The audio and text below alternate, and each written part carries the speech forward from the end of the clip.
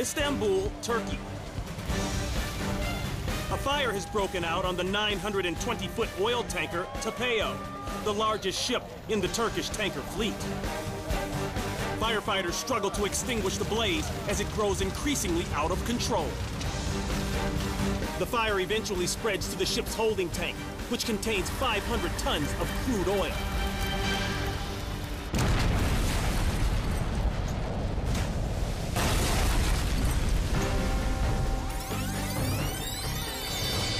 The blast from the ignited fuel sends a 20-ton steel hatch cover hurling across the bay.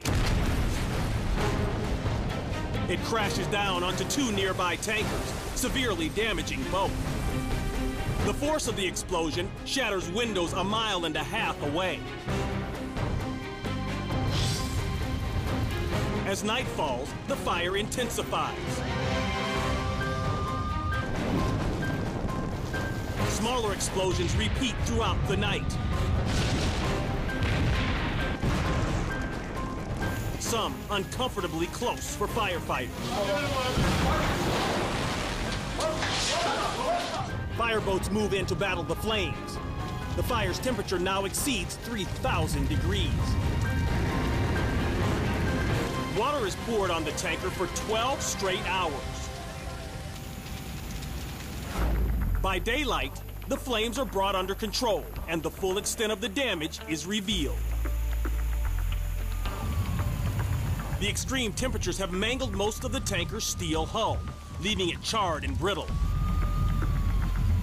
Luckily, the tanker was holding only 500 out of a possible 86,000 tons of oil.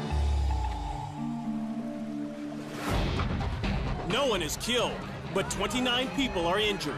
24 of them firefighters who are not wearing proper safety gear.